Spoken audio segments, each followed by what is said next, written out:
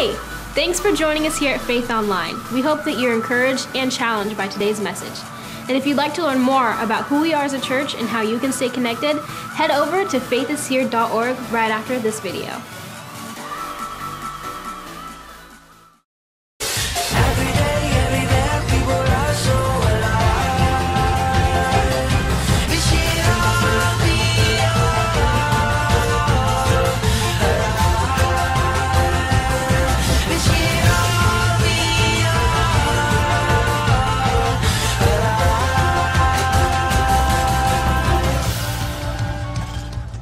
Welcome this morning. Aren't you glad you live in America? What a great land to live in. We've got problems, got stuff going on, stuff we don't totally understand. Nutty things happening all around us, even this last week. But I'm so thankful I live in America. Great land that was found on religious principles, religious freedom. Part of our Constitution is life, liberty, and the pursuit of happiness. Those are fundamental rights that we have and in America, and I'm thankful we can live there and exercise those freedoms we have today. But I will tell you, those freedoms are more and more coming under attack. Amen. The enemy wants to silence our voice, silence our witness. The enemy wants the church to be quiet, and may happen through legislation. It may happen through persecution. It may happen through others that will come against us and try to stop the spread of the gospel of the Lord Jesus Christ. But I'm here to tell you the gospel is unstoppable, and it will go forth. It will go forth. We started our series last week. We talked about raising the standard. And our kind of the theme we're centering around is Jesus Christ's own words. He said, if I be lifted up, I will draw all men unto me. And so regardless of what we might be told to do or our voice might be tried to be silent or attempt to be silent, we're going to keep lifting up the name of Jesus Christ here and in our land and all around, not just in the church, but wherever we go, we're going to raise high the standard and lift up the name of the Lord Jesus Christ. I want you to stand with me as we look at God's word today, and we're going to go with Psalm chapter 2, Psalm 2 this morning, and we'll start with the first 3 verses and work our way through this chapter a little bit later. Psalm chapter 2 and verse number 1. Why do the nations conspire? Why do the people plot in vain? Now, he talks about a coming together of the nations and a plotting. Let's see what he's talking about. The kings of the earth take their stand, and the rulers gather together against the Lord. There is a plot. There is enemies. There are nations that will come together and stand against the Lord. Verse 3, and against his Holy One. Verse 3, let us break their chains, they say, and let us throw off our fetters. In other words, no one's going to tell us what to do. We're not going to come under the rule and authority of Almighty God. We're going to do exactly what we want to. We're going to throw off all of our fetters. Why do the nations do this? Let's pray. Father, we love you so much. We thank you for your sweet presence here today. We thank you, God, for America. And I thank you for the body of Christ. And I pray the body of Christ in this hour will be strengthened, Lord Jesus, that we will let our voices be heard, that we will speak out for you, that we will raise the standard very high in this generation in which we live. America needs the Lord. So may we be that voice, I pray, to declaim your glory and your presence and your power. And we ask all this in your holy, mighty name. Amen and amen. Turn to someone, tell them to try to keep cool out there, and then you may be seated.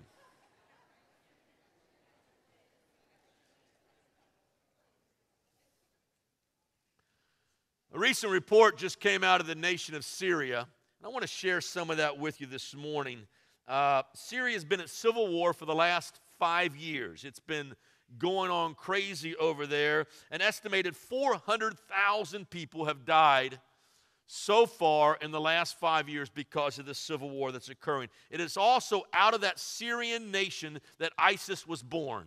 And so we've heard about ISIS a lot in the news, and it's been in our forefront for these last 5 years. Refugees have been scattered everywhere, and people have been killed throughout the nation of Syria. According to the bishop of the Assyrian church, over 15,000 Assyrian church families remaining in Syria are at risk in the continuing crisis. So there is a very real present danger. There is a group of believers in Syria, and they are extremely much under attack. Despite these threats to Christians, there are still many who are brave enough to proclaim God's word and invite followers into church. A team of about 10 church planters in Syria were allowed to choose between leaving the country or continuing risking their lives to spread the gospel of Jesus Christ. The 10 church planters decided they would stay. They were not going to leave. Their mission was too important. They also recruited 15 other Christian church leaders as well, and now there are 25 church planters standing together in the nation of Syria, right in the middle of ISIS territory, Islamic country. One of the planters made this quote, "We're ready to stay, we're ready to suffer, we're ready to die here in Syria for Jesus." To seal this commitment, they bought a plot of land, and they said they had this land, so if one member died, the others could bury them on this piece of property. But they were committed to the spread of the gospel. As of now, the graveyard is still empty. Praise the Lord. There's no one been shot or killed or buried there. Persecution. We read about it in other countries, in other nations, in other lands. We know that the threat is very real, that believers every day, there have been more martyrs in the last decade than at any other time in the history of our world for the gospel of the Lord Jesus Christ. And so we've got to ask ourselves the question, why are Christians being persecuted all throughout history, and now especially in this day and age in which we live? And why in America? And let's just bring it down to where we live. Why is it politically correct to talk about every group that is out there, but to talk about Christians or the Bible or Jesus Christ is the only way, the truth, and the life? And why is everybody so upset about Christianity? At the root of the problem is the sinful nature. There is a sin nature. And when we're confronted with the truth of the gospel of Jesus Christ, it smacks against our sin nature, and we don't want anyone to tell us what to do or come under any moral guidelines or be reminded that God is still on his throne.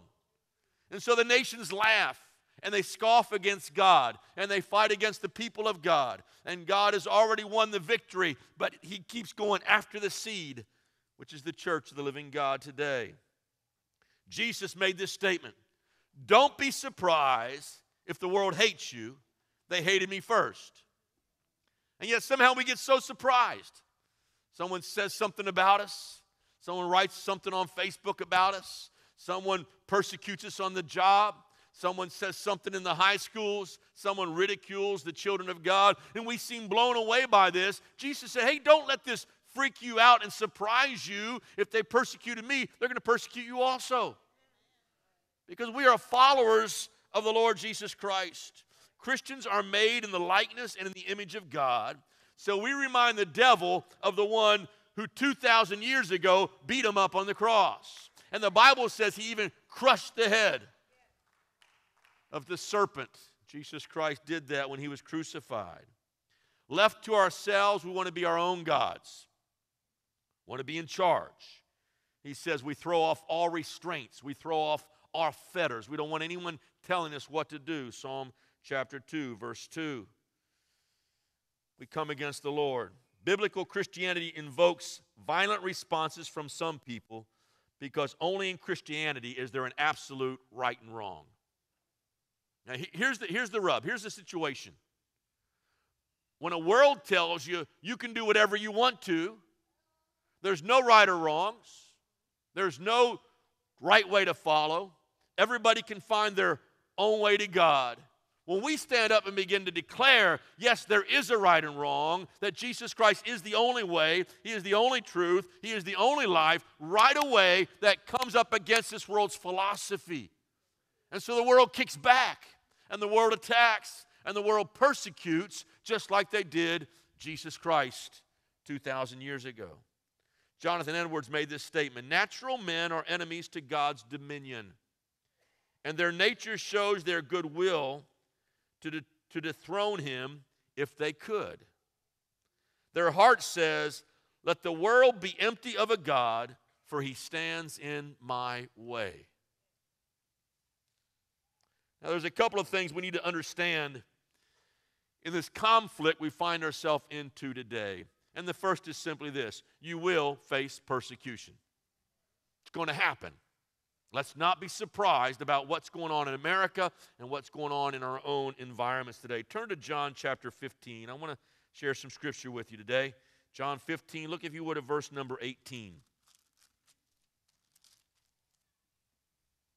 If the world hates you, keep in mind it hated me first. If you belong to the world, it would love you as its own. As it is, you do not belong to this world, but I have chosen you out of the world. That is why the world hates you. Remember the words that I spoke to you? No servant is greater than his master. If they persecuted me, they will persecute you also. The spirit of this world has always been an enemy of the righteousness of God and been a violent persecutor of the Lord's anointed. Always gone after the church, always gone after the believer, the child of God. So we shouldn't be surprised, the Bible says, when we face opposition. He says in Matthew 5:10, Jesus said that we're blessed if we're persecuted. Blessed are those who are persecuted. And then he goes on to say, for righteousness' sake. Now let me just pause for a moment to say this. If you're being persecuted because you're a jerk, that's different than being persecuted for righteousness' sake. If you're being persecuted because you're a bully, or you're angry, or you're lashing out, or you're returning in kind, or you got a self-righteousness that says, I'm better than you, well, then you deserve it. It's going to come. But there's a different kind of persecution, and that's a persecution for righteousness' sake. It just simply means when I take a stand for Jesus Christ and I do the right thing and I identify as a Christ follower, you can expect some persecution to come along because that in itself is an affront to their lifestyle. They want to live how they want to live, and just the fact that you are living a holy life in front of them, you will draw criticism and attack. And I will tell you, if you blow it, they're going to jump all over you, and they're going to say, hey, and you call yourself a Christian, and you did this, and you said that, and you responded this way, because they're watching. They want to see if it's real. They want to see if it's genuine, and so you will be attacked, and you will be falsely accused. Now, the bottom line is, we have no righteousness in ourselves. All our righteousness is as filthy rags. It means absolutely nothing. It is no good whatsoever. Apart from the blood of Jesus Christ, we are all guilty. We are all without hope. But when we find Christ, the Bible says, I am robed in his righteousness, and I am made and remade in the image of God. And so I wear his armor and his robes and his clothes. And so he said, if they accused me and they persecuted me, they will also persecute you. The test for a disciple or a Christ follower is not if you will be persecuted, but let me take it one step further, how you respond to that persecution.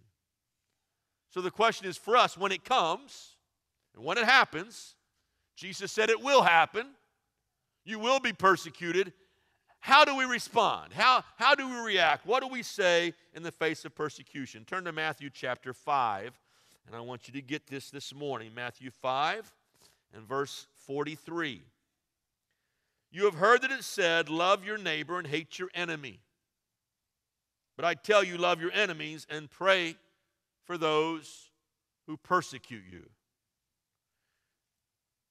that you may be sons of your Father in heaven. He causes his rain, his sun to rise on the evil and the good, and he sends rain on the righteous and the unrighteous.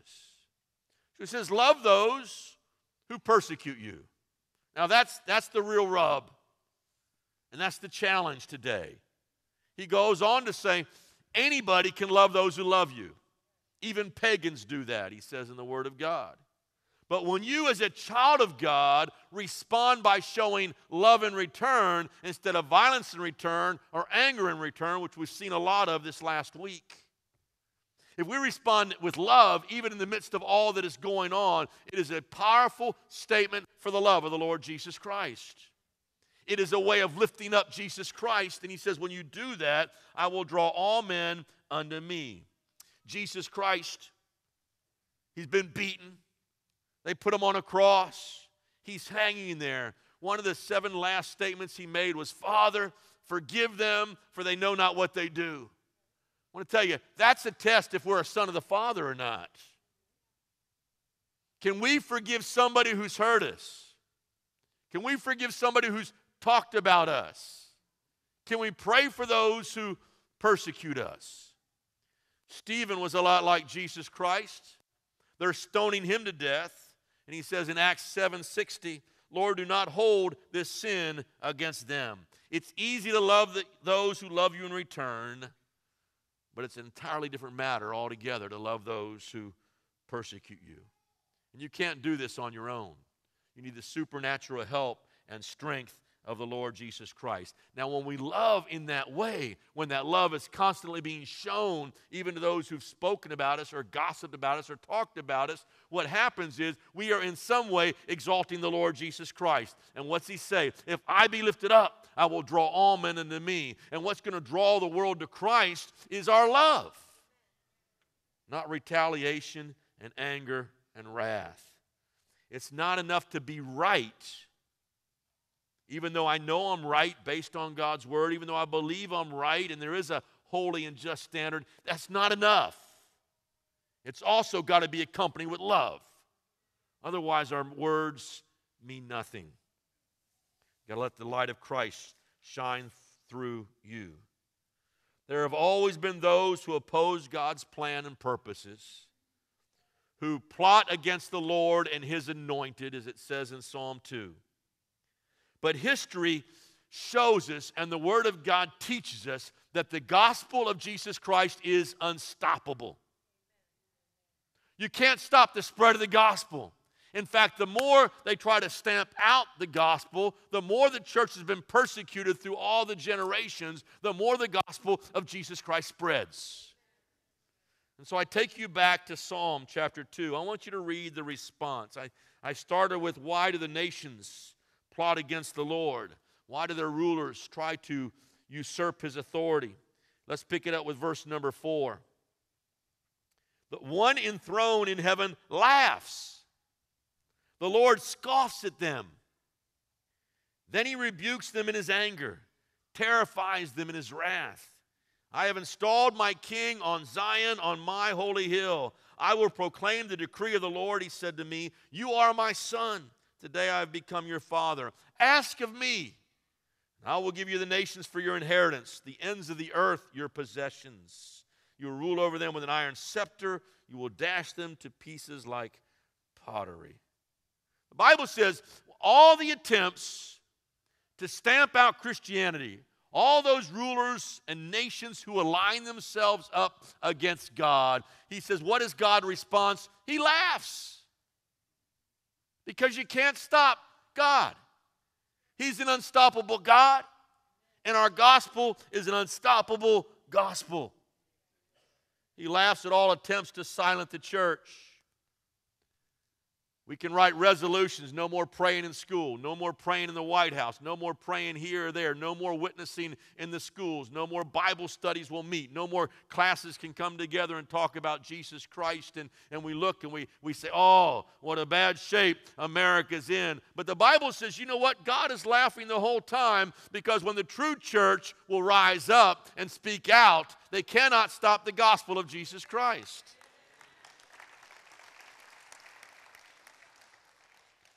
He's laughing because the spread of the gospel cannot be stopped. It will literally reach every nation to the ends of the earth. The Pharisees and Sadducees plotted against God and the Word of God because they thought if they kill and crucify Jesus Christ, they'll stop it once and for all, and no one will follow him anymore.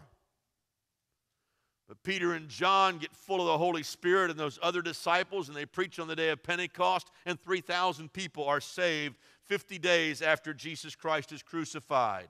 And they get Peter, they get John, they take a whip and they beat them and flog them mercilessly. They drag them before the Sanhedrin, and they say, you can't talk about Jesus anymore. And they say, full of the Holy Spirit, and they look them right back in the eyes, we can't stop talking about what we've seen and heard.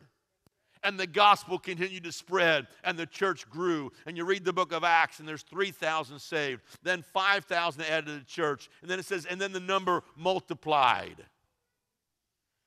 They send Saul of Tarsus to Damascus with papers to lock up believers and stop the spread of the gospel of Jesus Christ. And on the way, a glory of God comes down and his life is changed. And everywhere he would go from city to city to city, proclaiming the love and gospel of the Lord Jesus Christ, they would try to stir up riots. They would come against Paul. He was imprisoned. He is beaten. He is shipwrecked. He goes through all kinds of persecution. But the gospel just keeps spreading all throughout the Roman Empire until finally in 313, Constantine says Christianity will be the official religion of Rome. It had spread so much. Persecution after persecution, 10 waves of persecution from the hands of the Romans, but they could not stop the gospel of Jesus Christ. It is said that for everyone who was martyred or killed or thrown to the lions or burned at the stakes or torn in two, 2 more would rise up to take their place. You can't stop the gospel of the Lord Jesus Christ. And the Bible says every attempt to try to stop it, it says God sits in heaven and he laughs. Scoffs at the nations in their attempts to stop the spirit and presence of God. No stopping it.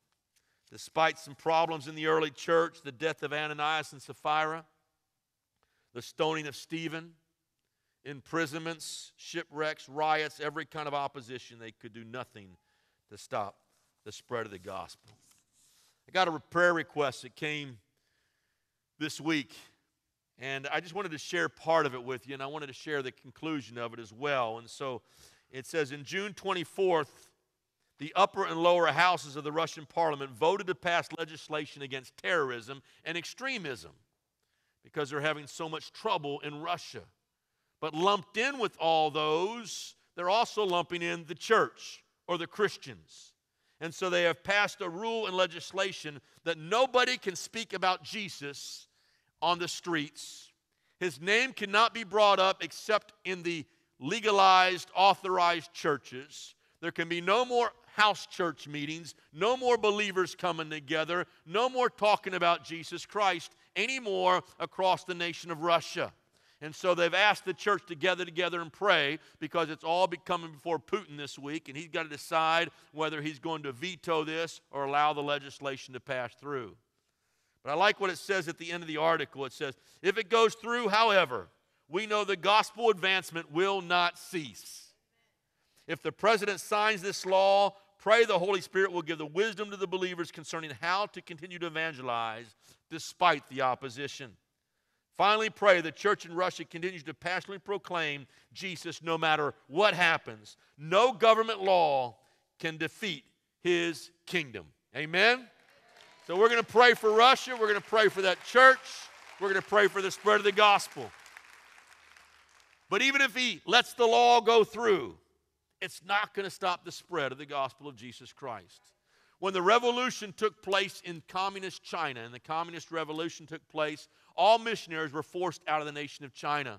And the persecution, thousands upon thousands of believers in China were killed, and they tried to stamp out the gospel of Jesus Christ. But in the areas where the persecution was the very hardest during the Cultural Revolution, right now we are seeing the greatest harvest of souls we've ever seen in the nation of China in the most persecuted areas. It just shows you can't stop the gospel. It is unstoppable. Nations and organizations and individuals continue to plot against the Lord. And maybe even against you.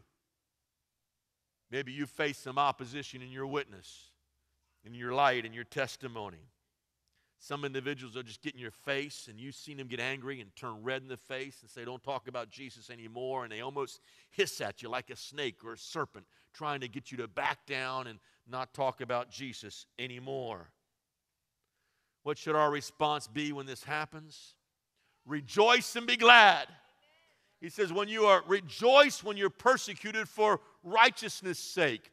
If God is in heaven laughing when all that is going on, we need to, as church and as children, learn to laugh with the Lord Jesus Christ and say, you know what? No matter what happens, God, you're still on your throne. You're still in control. The gospels continue to go forth. And when the more the persecution comes, or the darker it may seem to get in America, it is the greatest opportunity for the light of the church to shine brighter.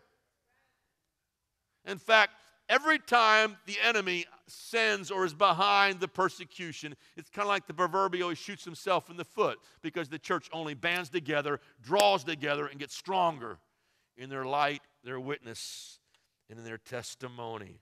Rejoice. Christ said, if I be lifted up, regardless of what opposition might be out there, regardless of the persecution, I will draw all men unto me.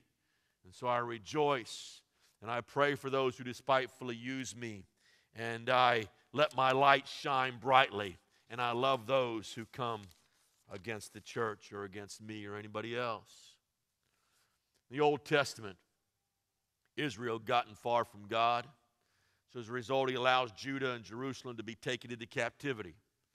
They're carried off into the land of Babylon, wicked, idolatrous nation.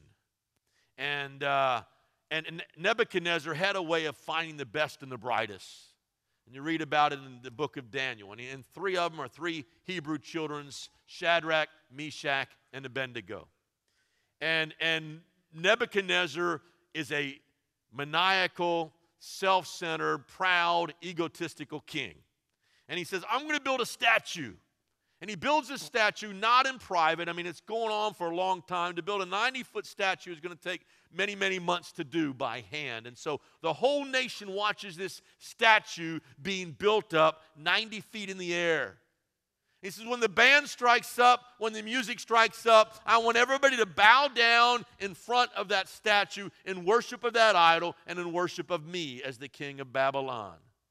And so you can imagine when it came time for that day, they'd announced it many days in advance, and the music starts to play, and everybody begins to bow down, and once all across that nation, 3 people are left standing.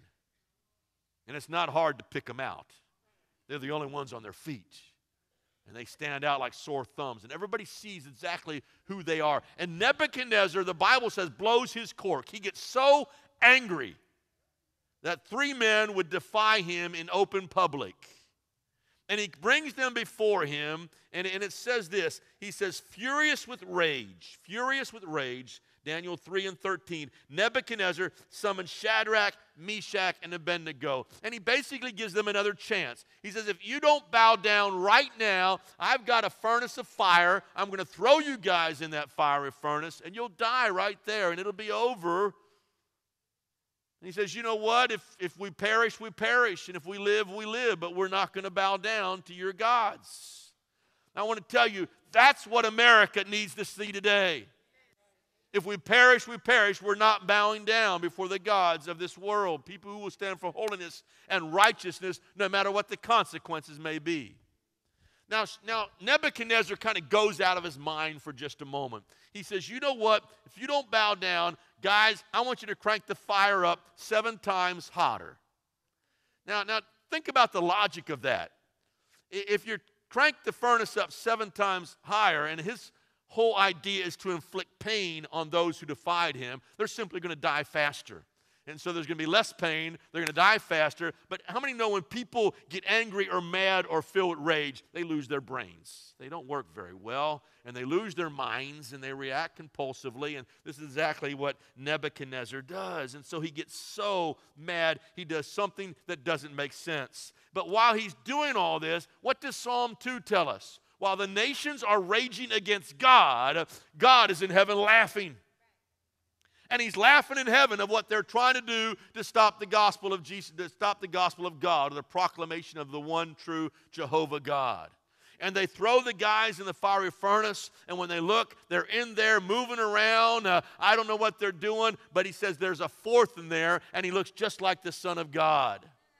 I don't know exactly what they did in that fiery furnace, but I believe they're laughing together. And so what am I saying? When the world comes against you, when you are persecuted for righteousness' sake, what do? We respond like God does in Psalm 2. We laugh with the Lord. Because we know the gospel is going to keep moving out in power. And the darker the world may get, the more our light can shine. And so they laugh together. So what do? How do we respond? How do we live our life when this inevitable persecution comes? I want to give you 3 things real quick. Jot these down. Number 1, be your own person. Don't try to be anybody else. Be yourself. Be your own person. Do what is right. Believe what is true, regardless of what everybody else might be doing. And that leads me to my second point. It's simply this. Be more concerned about what God thinks than what others think. We are so influenced by popular opinion. We want to be liked by everything. We read our own clippings on Facebook or on wherever it may be, Twitter, tweet, whatever's out there. And we're so concerned about what people might think about us that if we're not careful, we'll bend in different areas of society to fit in. But the bottom line is the only opinion that really matters is what God thinks. Want to stand for Him and live for Him and love Him and let that show. And so don't do maybe the most popular thing, do the right thing. Those who waffle back and forth in their opinions, trying to please man, they ultimately don't love themselves or respect themselves. And so do what God thinks. And number 3, stand your ground. Stand your ground. Don't bow down. Some people are intent on denying Christians their religious freedoms. I want to tell you there is still one freedom in America we need to hang on to, and that's the freedom of speech. And as far as I know, the last thing I saw, it's still in the Constitution. They still can't take that freedom away from us. It's still there.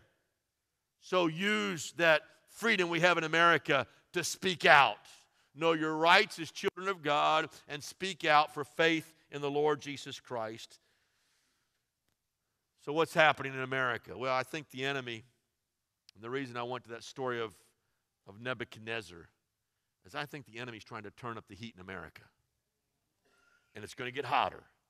And he's going to stoke the fire of persecution, of public opinion, of calling the church bigots and narrow-minded, and we're closed-minded, and we're out of touch, and we'll hear all those kind of things, and they'll accuse us of being hate mongers. What we're going to do is we're going to love. And we're going to love more than we've ever loved before. And he's going to turn the heat up hotter. He's going to turn the heat up hotter. But what's going to happen is the enemy's turning the heat up so hot in America, I believe we're going to see something. Churches begin to come together, races coming together, people coming together, declaring that Jesus Christ is Lord. And just like all throughout history, the church is going to rally, and persecution is going to fuel the gospel of the Lord Jesus Christ. And it will be the seeds or the catalyst that will spark a revival in America today. And so while the enemy tries to turn up the heat, he's only going to shoot himself in the foot, and the revival fires are going to kick in and spread across this land. I believe it's going to happen. I believe we are living in the last days, and men and women are going to have to make a choice. Choose this day who you will serve. Now I want us to stand together. And we're going to pray for our land. We're going to pray for America today. We're going to believe God that God is going to move in a mighty, powerful way. Hallelujah. I want to, while you're standing, let me just share some headlines to you. And you've seen them if you've watched the news, unless you've had your head in the ground these last 4 or 5 days. Tuesday, July the 5th. Outrage. Headlines right out of the news. Outrage after video captures white Baton Rouge police officer fatally shooting a black man. The next day, July the 6th, fatal shooting in Minnesota sparks protest across our country. And so groups begin to protest all across America, in our cities, against this police brutality, which according to the videos and what I saw was brutal and uncalled for. The next day, Dallas police ambush. 12 officers shot, 5 killed during the protests. Thursday, July the 7th. Whites shooting blacks, blacks shooting whites, a nation divided, choosing sides, protesting, hating, stirring up the hate, stirring up the rhetoric. How does the church respond in these kind of times? With love and prayer. We pray for them, and we love them, and we care about our land, and we care about people all around us. None of it's right.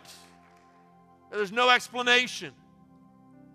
ISIS, a man claiming to be with ISIS, less than a month ago on June 12th, walks into Orlando nightclub and guns down 49 people in cold blood.